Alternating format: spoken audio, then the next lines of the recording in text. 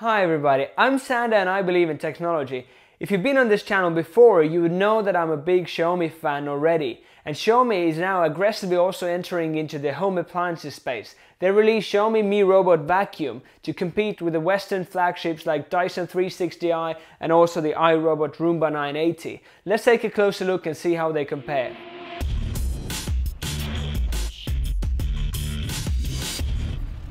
Xiaomi has yet again worked with the world's top manufacturers like Bosch, Sharp, Nidec, Sunwoda and so on to put together an extremely competitively priced but also top-spec robot vacuum cleaner. It costs about $250 or $350 if you're ordering through the resellers, compared to, for example, iRobot Roomba at $900 or Dyson 360i at $1,000. It's a fraction, about quarter of the price. Let's see how they stack up by first of all unboxing the Mi Robot, then taking and comparing a look at the hardware, the software, and also running a real-life test in my apartment to see the quality and the time it takes to clean the apartment. Let's take Xiaomi Mi Robot out of the box. It comes in a relatively plain and simple box, similar to all the other Xiaomi products in a similar size as the iRobot 980.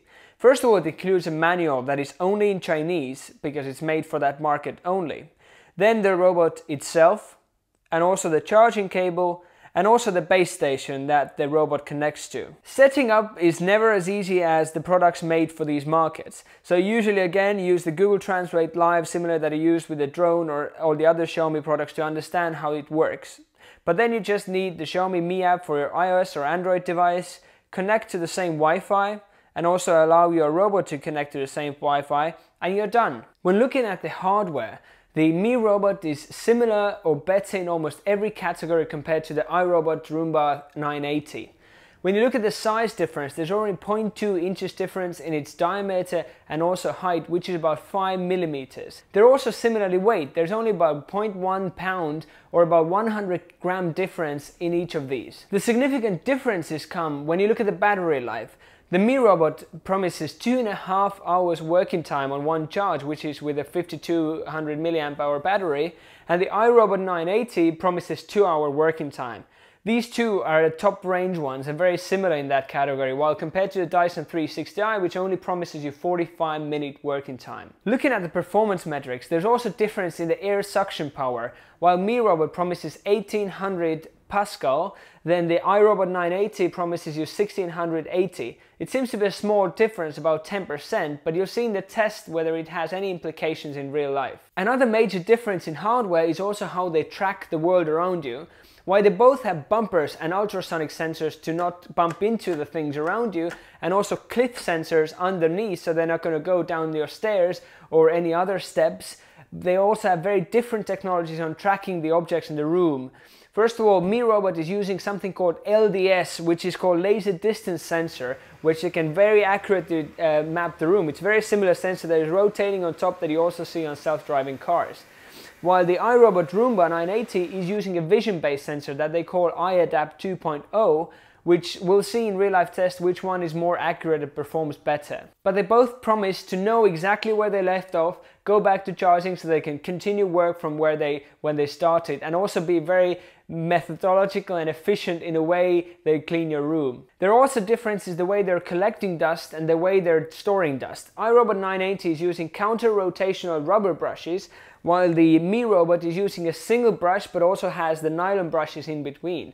We'll see in real life which one is more efficient. The storages are 0.42 liters for the Mi Robot and 0.6 liters for the iRobot Roomba, slightly larger one. They're both much bigger than the Dyson's 0.3 liters storage. But the major difference in storage for me is that while Mi Robot you can just open it on top, take it out and clean the full system from the top, then on iRobot one, yes, it comes out from the back, but I would still need to turn it around in order to clean the inside where the dust is housed. When moving around, they're both using thick, height adjustable rubber wheels, which are very similar and will never get stuck, really has never get stuck in my life when going through carpets, small bumps and generally around the room. Also the base stations are very similar in size. The only difference is where iRobot needs to go on top of their contacts because it's housing them on a horizontal side, then the Mi robots are on vertical side, so it needs to turn itself around and push itself against the wall. Another good note about Mi Robot Space Station is that it can also house the cable, the extensive cable, and you don't have the cable tangling around as you would have with iRobot 980. On software side, they both come with Android and iOS support.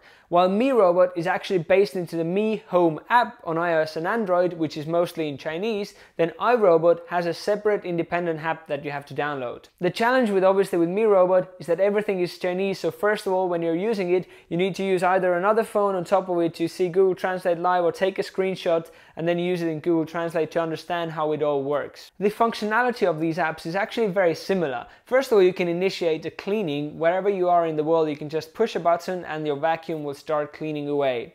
The second thing is you can also do timing in terms of week and date, and also specific times when the vacuum will go out and clean your apartment. The challenge with Mi Robot is that you have to use on iOS the Chinese mainland time zone. They both also show you the history of completed work in the app. While iRobot shows you the time and square meters, Xiaomi will do the same, but in addition to that also show you the exact map and the trajectory it's been going throughout the cleaning process. For one of them, my apartment is 27 square meters. For the other one, it shows 18 square meters. In real life test, you'll find out which one is more accurate. Besides that, Xiaomi has also added a feature that also controls how often your brushes, your side brush and your main brush, as well as the filter, need to be cleaned, so you know when you need to order new ones. So let's take them out to a real life test, because that's where all the data and the app is forgotten and you actually want to clean your floor. We're going to do two things: find out the quality of the cleaning and also the time it takes you to clean, the efficiency. I've recreated some extreme conditions. I've dropped down some porridge oats, also some quinoa granules, and also some dried leaf that I've just cracked up myself. So let's get them going. While iRobot is much louder when it's going around, it also can adjust the strength of the suction when it defines or finds something that is more dirty. It definitely found that there is more dirt on where the porridge is and where the leaves are, and spent a lot more time cleaning that, but it did not manage to clean it fully. There were still some porridge oats around, and also it has actually used the brush to actually throw around the quinoa granules, so I had to clean them up later myself. As a total time, it took 47 minutes, and it showed that it was cleaning 27 square meters. Now moving on to the Mi Robot. Mi Robot took a much better job. It first of all mapped the whole apartment, so I could actually see and follow it on the map, the trajectory that it's taking. And finally, when it finished cleaning, it took all of the porridges, all of the leaves, and only 2 or 3 granules that I was able to find on the floor. So it did a really good job. It's much more silent, and it only took half the time, about half the time, 24 minutes. And it showed that the whole area was 18 square meters. Obviously, I know it myself that is 18 square meters where I'm living, so it was much more accurate on the Mi Robot side, and it also drew the map of the whole apartment and also the trajectory that it took for cleaning it. So to conclude, as you've seen from the real life test and also the specs, Mi Robot has really managed to execute well again. They're much more efficient in terms of the time it takes, higher quality of the cleanliness, much cheaper, a fraction, 25% of the price of the iRobot at $250. But the only downside is that everything is in Chinese. So if you're using it in any Western world, you just have to take up the time in the first place to understand where everything is in the app. Once you do that, you'll be fine. But in this case, I will be selling my iRobot Roomba, who's been serving me well for almost a year. But as the technology moves on, more competition comes to the market, we all benefit as consumers. So Xiaomi has really managed to disrupt that market. Thanks again very much for watching. I hope you enjoyed this video. Please let me know by clicking on this I button here which of the robot vacuum cleaners you would like to buy, if you'd like to buy one yourself. Also, please subscribe to my channel and also check out my other videos that I've done recently on technology. Thanks again, and see you next time.